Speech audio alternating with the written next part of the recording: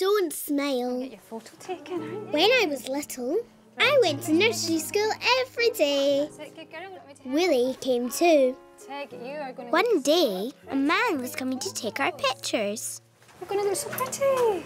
Mummy wanted me to look pretty.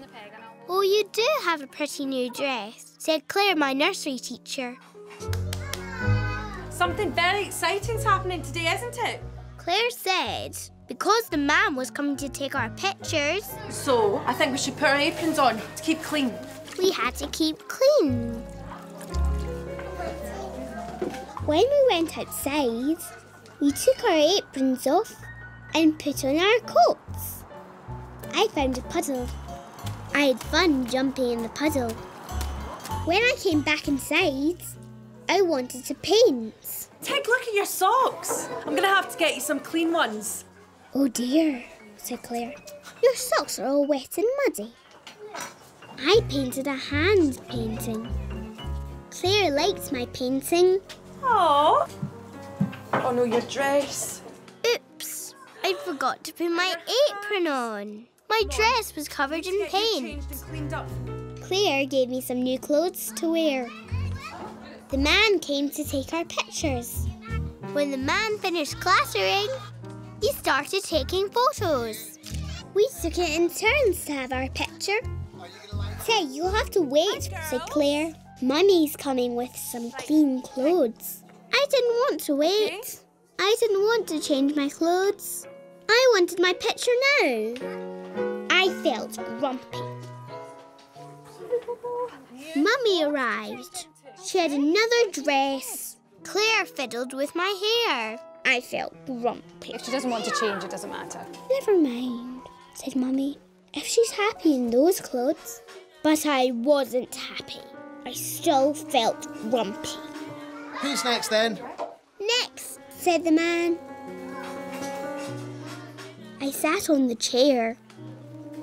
Are you going to give me a great big smile? Smile, said the man. You sure? I don't smile, I said. OK then. The man pressed the camera. Next, said the man. Are you next? I watched the other children having pictures. Whoa! No one was grumpy, but I was grumpy. Hey, Tig, it's not nice feeling grumpy.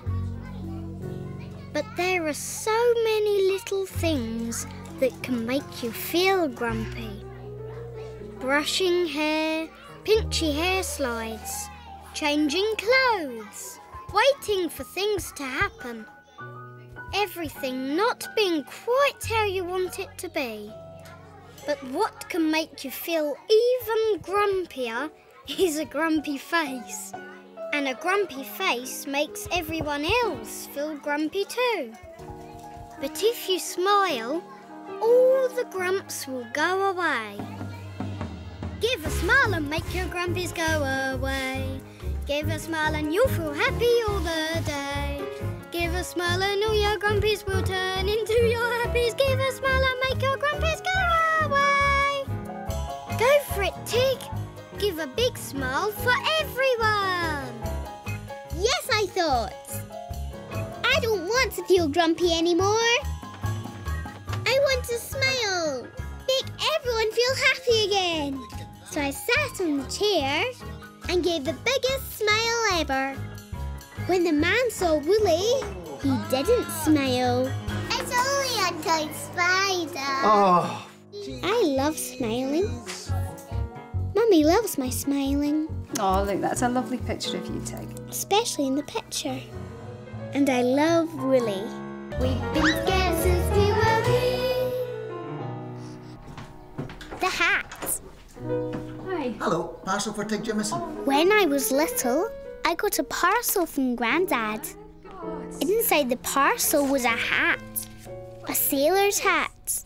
I loved my sailor's hat. Wolly liked my sailor's hat too. I wore my sailor's hat a lot. One day, Grandad told Mummy that we were going on a big adventure. a message from Grandad. We're going on a big adventure down a magical river. Wear your sailor's hat. Wear your sailor's hats, said Grandad. That would be cuddly. Grandad's big adventure was on a boat. I wore my sailor's hat. Wait for me! Grandad nearly missed the boat. Grandad wore a sailor's hat too. You've got your hat on. Come aboard. The big boat rumbled and grumbled. Off we sailed on our big adventure. I think you'll find out. I'm the captain. I'm the captain. Can you say aye, aye, sir? Aye, aye, sir. A man told us what everything was. And over on your right now we have the London Eye. Grandad made everything into a big adventure. We saw a wheel turning high in the sky, spaceships spinning off to visit the clouds, said Grandad. We saw a tower of pointy glass, the Snow Queen's palace, said Grandad. We saw lots of boats, fast boats, slow boats, and a battleship. Grandad spotted a fairy tale boat. There's Peter Pan. Look, there's Peter Pan, sailing to Never Never Land, said Grandad. We went under lots of bridges. When we went under one bridge, it got very windy. Whoosh! My sailor hat blew off. Whoosh! Oh, That's your... My sailor hat was gone. It floated away. you can always have my hat. Have my hat, said Grandad. No, I wanted my hat. We'll go to the cafe and get a cup of tea. My sailor hat was gone forever. I was angry. I wanted my hat back. Well, your hat's gone, Tig. Well, do you know what? I'll get you another one, will I? Do you want a glass of water?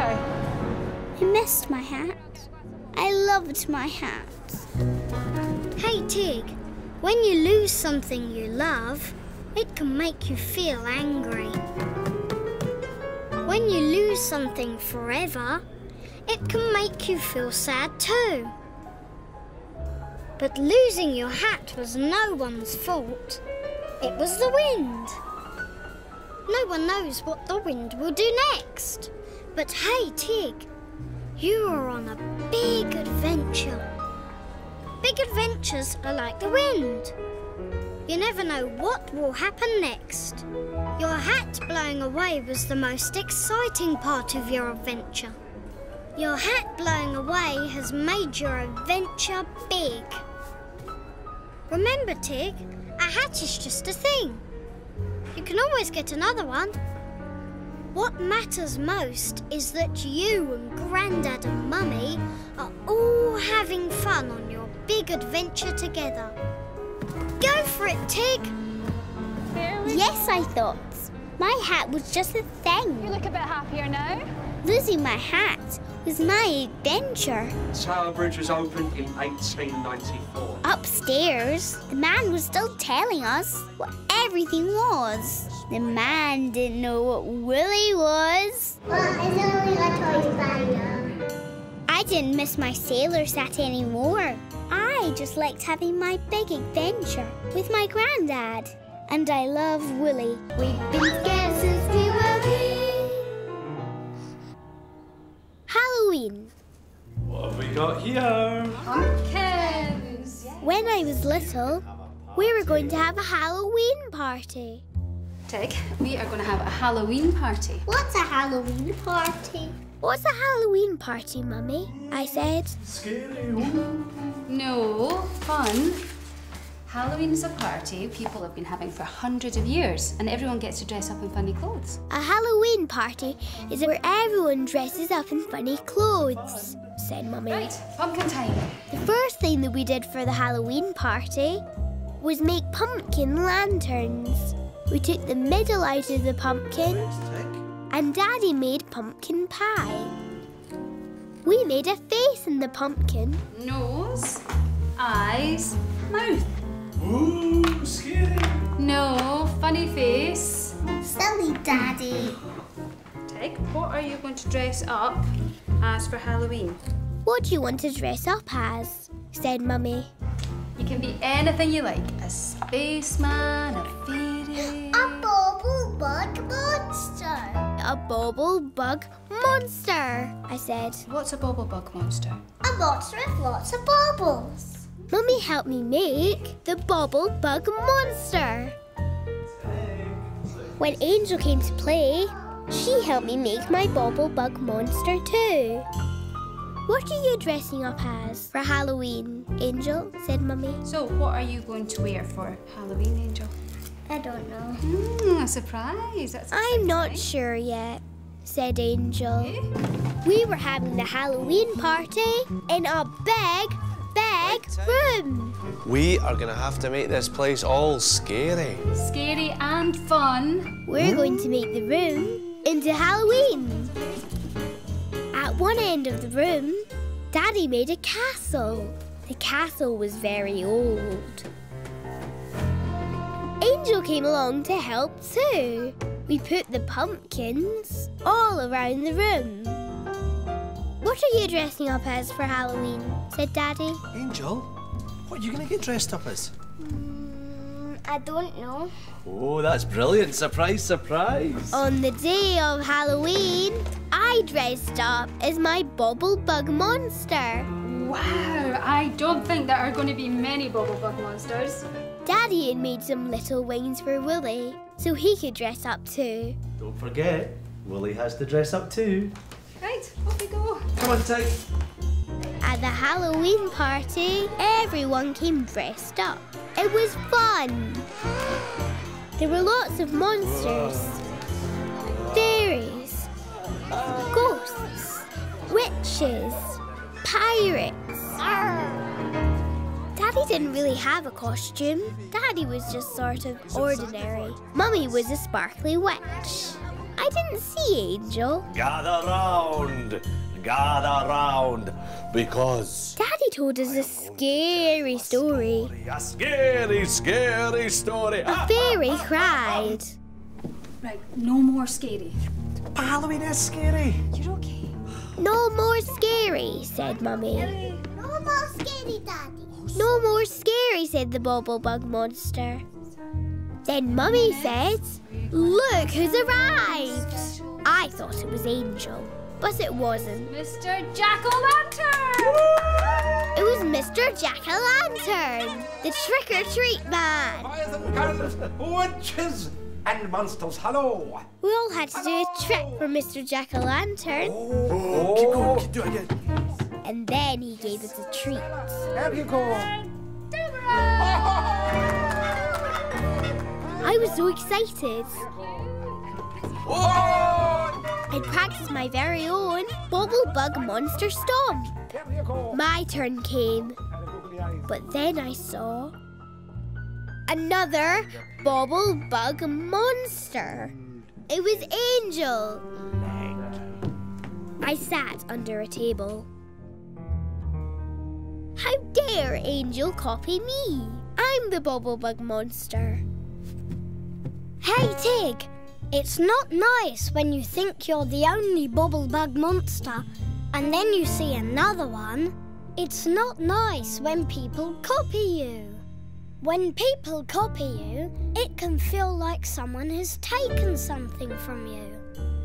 But then when people copy you, you can feel pleased too. When people copy you, it shows you how much they like the things you do. Angel just loved your Bobble Bug Monster. Angel loved your Bobble Bug Monster so much. She wanted to be a Bobble Bug Monster too. You can feel pleased Angel copied you.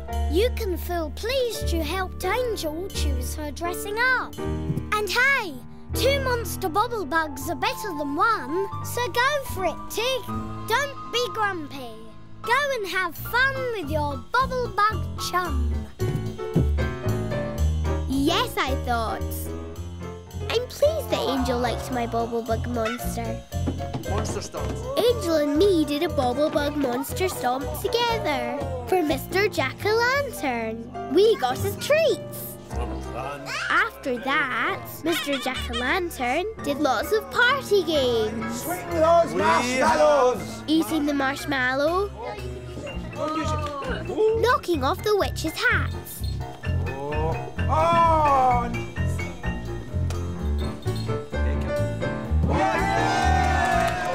It's time to wrap up the mummy. Or should I say, a daddy? Wrapping up the mummy. We wrapped Daddy up in old wrapping paper. Pinning the bow tie on the skeleton. Monster stomp! And then we did the scary monster stomp. Halloween was so much fun. At the end of the party, all the monsters and witches and fairies went home. We went home too. Bobble Bug Monster bedtime. You're tired, Bobble Bug Monster? No, I said. I didn't want Halloween to end. I still wanted to be a monster.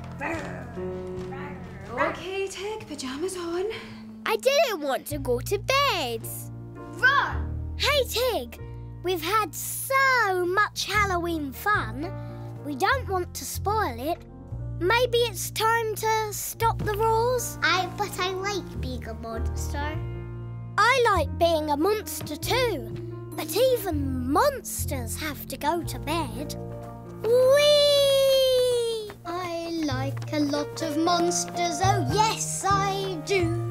Spotty ones and hairy ones, one eye or two. They squelch around in wellies, they make me laugh. And some are rather smelly, they need a bath. They wobble, roar and squabble, and they bump their tums. But I really like my monster chums.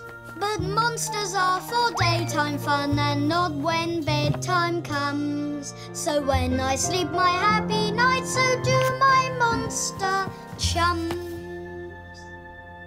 Night, night, monsters, not one roar. Snuggle down comfy and please don't snore. Night, night, monsters, not one peep. Snuggle down comfy and go to sleep. Yes, I thought. I've had the best Halloween, but now it's bedtime. I close my eyes. When I opened my eyes again, I was no longer a monster. I was in my pyjamas. To bed for the Bobble Monster. Not a bubble monster, just me. It's only a toy spider. Silly Daddy. Oh, come on then. I like Halloween, and I love Wolly. We've been scared since we were wee. Going to school. When I was little, I went to school. Not my nursery school, but a big school. Wolly came too. Before I went to school, me and my mummy went to see it. A nice lady showed us the big school. Who's this? Wolly. Would you like to come and show Willie something to school? There were lots of rooms.